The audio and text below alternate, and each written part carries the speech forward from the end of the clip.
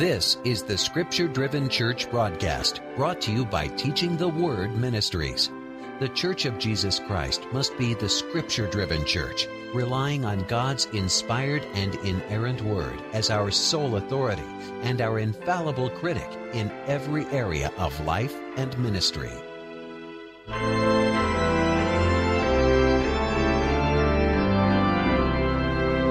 And now, here's author, Bible teacher, and Teaching the Word president, Dr. Paul Elliot, to introduce today's program. Did you know that if you are trusting in the Lord Jesus Christ for your salvation, that God has given you the gift of adoption as a son? This is a precious teaching in the Word of God, but today it is very little taught in our churches and very little understood by the people of God. I hope you'll join us today as we explore this great gift of God, the gift of adoption, which is the sure possession of every believer in Christ. Heavenly Father, your word tells us that you have given your people the privilege of calling you our Father, because you have given us this precious gift of adoption as sons. I pray that as we explore this great truth in your word today, that your Holy Spirit will illuminate it for every believer who is listening. And Father, if there is anyone listening to this message who has not received the great gift of adoption in Christ, I pray that this will be the day and the hour in which your Holy Spirit will bring that person to saving faith. I pray all of this in the name of our great Savior, your only begotten Son, our Lord Jesus Christ. Amen. Dear friends, let me call your attention once again to the passage on which we are focusing in this series of messages, which is found in the book of Colossians in chapter 3, beginning at verse 1. If you're able to do so, I hope that you will turn there with me in your own copy of God's Word. It is the Word of God that is central. Anything and everything that this preacher or any other preacher has to say must be tested against the Word of God and proved by the Word of God. It is no insult to any true preacher of the Word for his hearers to test what he says, to make sure that it is in fact what Scripture says. So please turn with me, if you are able, to Colossians chapter 3, beginning at verse 1, and let us hear the Word of God. If then you were raised with Christ, seek those things which are above, where Christ is, sitting at the right hand of God. Set your mind on things above, not on things on the earth. For you died, and your life is hidden with Christ in God. When Christ, who is our life, appears, we also will appear with him in glory. As I've said many times during the course of this series, the words that we have just read are an imperative. They are a command of God. What we have before us is not optional for the Christian, it is essential. If indeed we are Christians, if indeed we have been raised with Christ, we must focus our attention on things above, where Christ is, rather than on the things of this earth, which is under God's curse and is passing away and will eventually be destroyed. We've seen this imperative not only in Colossians, but also in many other places in the Word of God. During this part of our series, we are focusing our attention on this theme of heavenly mindedness as we find it in Paul's epistles to the various churches of the New Testament period. And at the present time, we are focusing our attention especially on one of the most vital reasons why we must set our minds on things above, where Christ is, sitting at the right hand of God. And that reason is the very great fact that every one of us who have believed on the Lord Jesus Christ have been given adoption as sons. In our last message, we saw that the picture that we have before us in Scripture is this, that each of us, each believer in the Lord Jesus Christ, male or female, man or woman, boy or girl, has been given the position and the status of an adopted son in the eyes of God.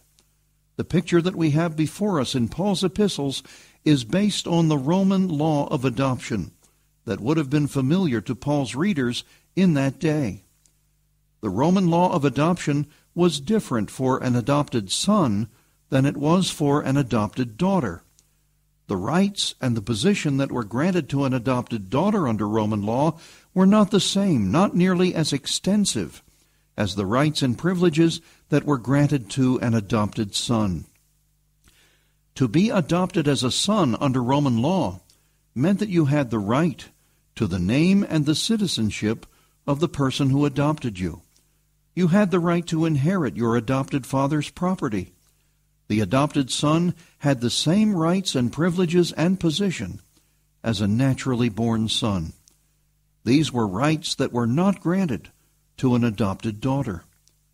The Roman law of adoption also granted the one who adopted that son the full rights and responsibilities of a natural father, full authority over the adopted son, and full responsibility to care for the adopted son. That is the picture that we have before us. Each and every believer in the Lord Jesus Christ, regenerated and indwelled by the Holy Spirit, has received the adoption of sons. We read of this great truth in several places in Paul's epistles, and I would ask you to turn to them with me if you are able as I read them. First of all, please turn with me to the book of Ephesians, chapter 1, beginning at verse 3. Ephesians chapter 1, beginning at verse 3. Blessed be the God and Father of our Lord Jesus Christ, who has blessed us with every spiritual blessing in the heavenly places in Christ, just as he chose us in him before the foundation of the world, that we should be holy and without blame before him in love, notice verse 5, having predestined us to adoption as sons, by Jesus Christ, to himself, according to the good pleasure of his will, to the praise of the glory of his grace, by which he made us accepted in the Beloved. Notice that in this passage we are told that it has been God's plan to redeem a people for himself as his adopted sons from before the foundation of the world, through the work of the Lord Jesus Christ in coming into this world to accomplish our redemption. And then turn with me next, if you are able, to the book of Romans, chapter 8, beginning at verse 14. Romans chapter 8, beginning at verse 14, we read these words, For as many as are led by the Spirit of God, these are the sons of God. For you did not receive the spirit of bondage again to fear, but you received the Spirit of adoption, by whom we cry out, Abba, Father. The Spirit himself bears witness with our spirit that we are the children of God. And if children, then heirs, heirs of God, and joint heirs with Christ, if indeed we suffer with him, that we may also be glorified together. And then notice what Paul has to say in the verses that follow about the things that are true because of our position as the adopted sons of God. Notice beginning at verse 18 of Romans chapter 8. For I consider that the sufferings of this present time are not worthy to be compared with the glory which shall be revealed in us. For the earnest expectation of the creation eagerly waits for the revealing, notice, of the sons of God. For the creation was subjected to futility, but because of him who subjected it in hope, because the creation itself also will be delivered from the bondage of corruption into the glorious liberty, notice again, of the children of God. For we know that the whole creation groans and labors with birth pangs together until now. Not only that, but we also, who have the first fruits of the Spirit, even we ourselves groan within ourselves, notice again, eagerly waiting for the adoption, the redemption of our body. This is the heaven-bound orientation of the adopted sons of God. Nothing that we experience now is worthy to be compared with the glory that shall be revealed in us. The creation itself is yearning for the final revelation, the final consummation of the adoption of the sons of God. Turn with me also, if you are able, to the book of Galatians, chapter 4. We read a much larger section of this passage in our last message, but I want to focus our attention in this message on verses 4 through 7. Galatians chapter 4, beginning at verse 4.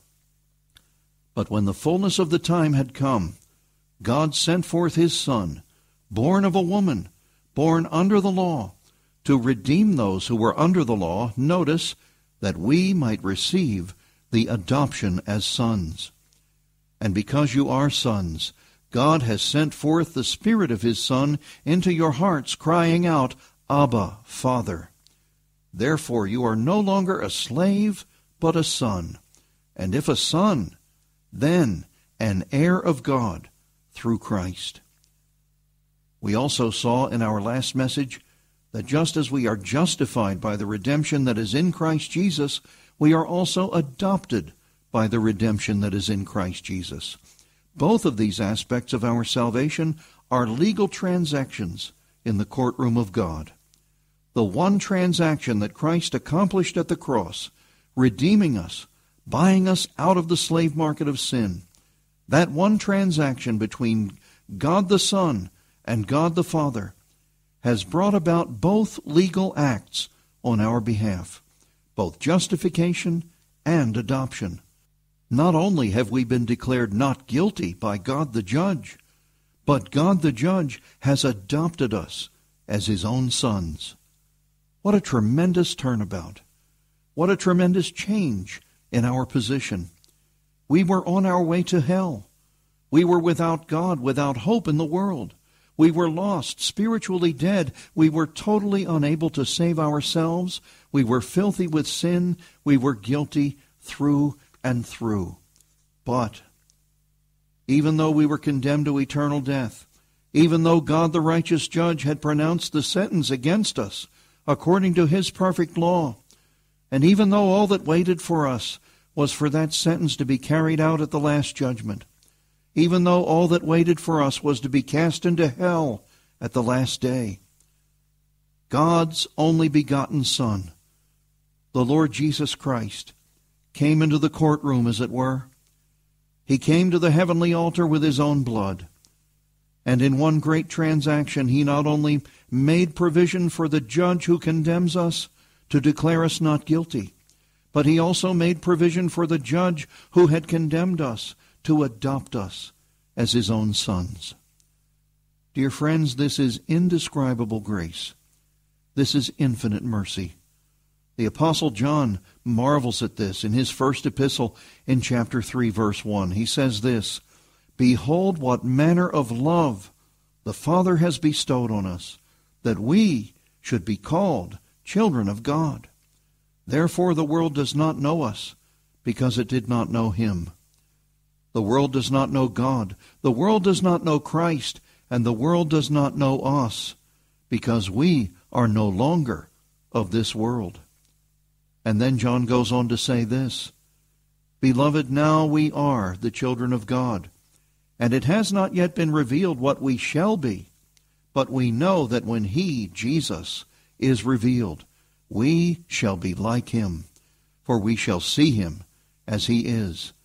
And everyone who has this hope in him, has this hope in Jesus, purifies himself just as he, Jesus, is pure. Behold what manner of love, John says. God, who was once your condemning judge, is now your loving Father. Furthermore, the Word of God declares to us that this adoption as sons of God is absolutely secure. We saw that the Gospel of John, chapter 1, verse 12, tells us that God has given us the right, the authority, to become and to be called the sons of God. That is, in fact, who we are, and no one can take that from us. Jesus said this in John chapter 10, beginning at verse 28. And I give them eternal life, and they shall never perish, neither shall anyone snatch them out of my hand. My Father, who has given them to me, is greater than all, and no one is able to snatch them out of my Father's hand. Dear friend, if you are a believer on the Lord Jesus Christ as you are listening to me today, then you are the adopted Son of God, and no one can take you out of God's hand. You are in the double grip of God the Father and God the Son, and no one, nothing, can break their hold upon you. Now let me also give you a warning. There is a false teaching in some circles today about the doctrine of adoption, and it is related to a false teaching about the doctrine of justification and a false teaching about the doctrine of water baptism. There are growing numbers of false teachers today who are saying that we are saved by being united with Christ through water baptism. And these false teachers say that we get the benefits of salvation through water baptism. And they go beyond that. They say that Jesus was justified, and so therefore we are justified. Jesus was sanctified, and so therefore we are sanctified. And furthermore, they say that Jesus was adopted, therefore we are adopted. And this false teaching goes on to say that we can lose all of these things. We can lose salvation, we can lose justification, we can lose adoption if we do not continually keep God's law. Now, dear friends, please listen to me carefully. This is false teaching. It is wrong on so many levels. First of all, we are not saved by water baptism. We are saved by grace alone, through faith alone, in the person and work of the Lord Jesus Christ alone. We are saved by the blood of Christ. Water baptism does not save the soul. Water baptism is a witness to the fact that God has done his saving work in an individual. That is how we testify to the fact that we are saved. And furthermore, Scripture never says that Jesus was justified, so therefore we are justified.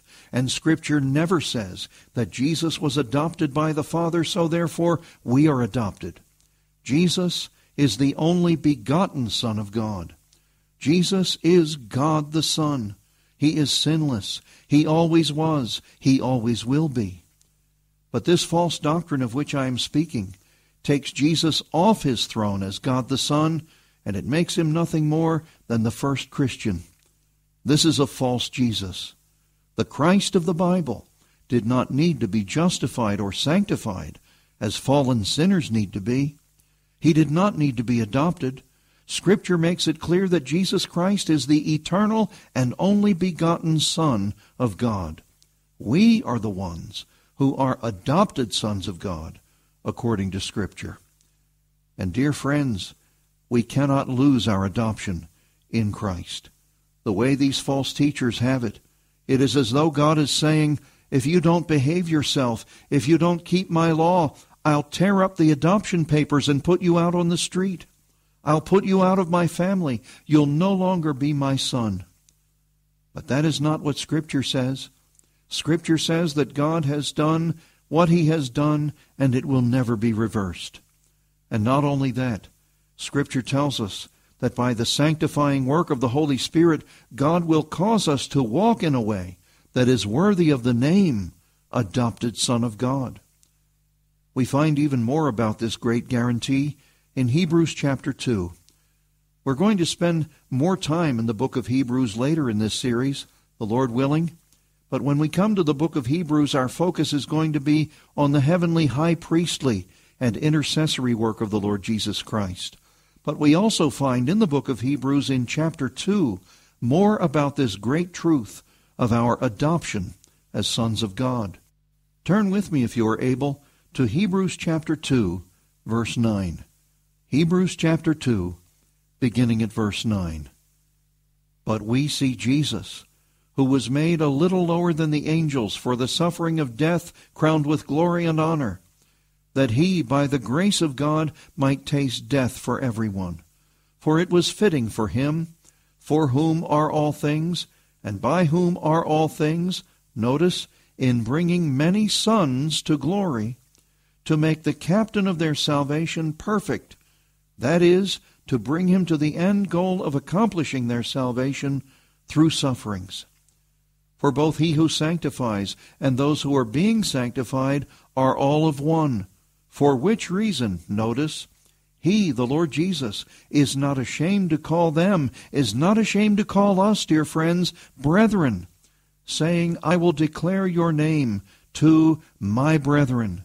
In the midst of the assembly, I will sing praise to you. And again, I will put my trust in him. And again, notice, here am I and the children whom God has given me. Dear friends, this is the picture of the consummation of our adoption through Christ. The Lord Jesus, the captain of our salvation, is bringing many sons to glory. We who are in Christ are those sons, adopted sons of the living God, with all the rights and privileges of adopted sons. The writer to the Hebrews says that both he who sanctifies the Lord Jesus Christ and those who are being sanctified, we who are being set apart as God's adopted sons, are all of one. And for this reason, the writer says, Jesus is not ashamed to call us brethren. And we are told in this passage that the great day is coming when our Lord and Savior is going to present us before his Father, and he's going to say, Father, here am I, and the children, the adopted brethren, that you have given me. Dear friends, in view of these things, in view of this great doctrine of adoption, in view of the fact that we who have been raised with Christ are the adopted sons of God, how can you do anything less than to seek those things which are above, where Christ is, the one who has accomplished your adoption, sitting at the right hand of God the Father, your Father? How can you do anything less than to set your mind on things above and not on the things of this earth? You died, and your life is hidden with Christ in God. You died to this world. You're no longer a son of this world. You are the adopted son of God. Your life is hidden with Christ in God. And you have the great promise that when Christ, who is our life, appears, then you also will appear with him in glory. And he will say to the Father on that great day, Father, here am I, and the children, the adopted brethren, that you have given me. And you will stand there with Christ, glorified forever. Dear friends, there's much more for us to see about this great doctrine of adoption, tremendous truth. And so I hope you'll join us again as we continue our consideration of this great truth of God on our next program.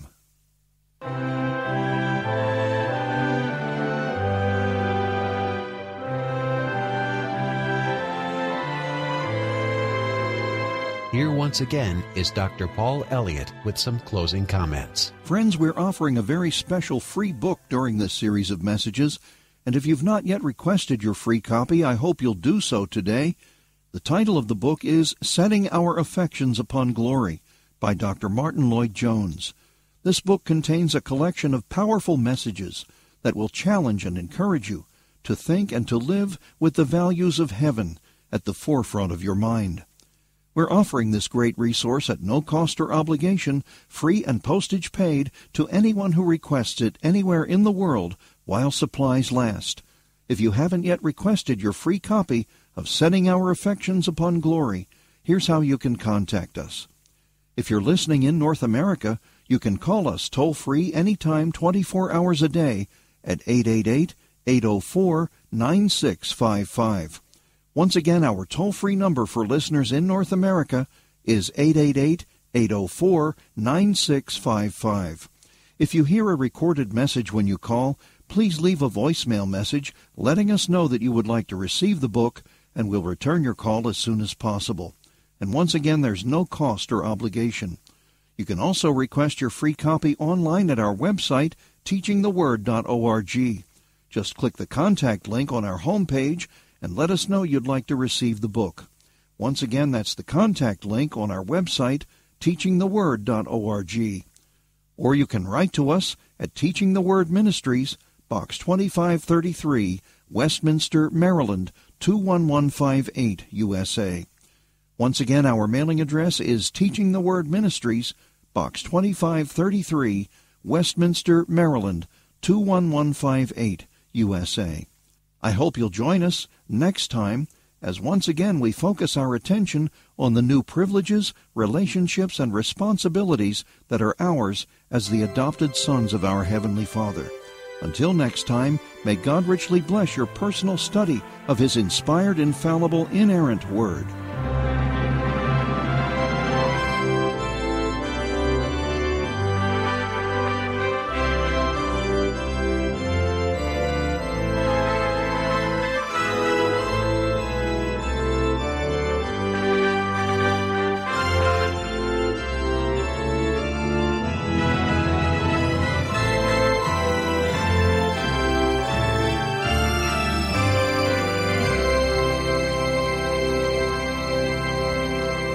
This weekly program, The Scripture Driven Church, is brought to you by the faithful friends and supporters of Teaching the Word Ministries.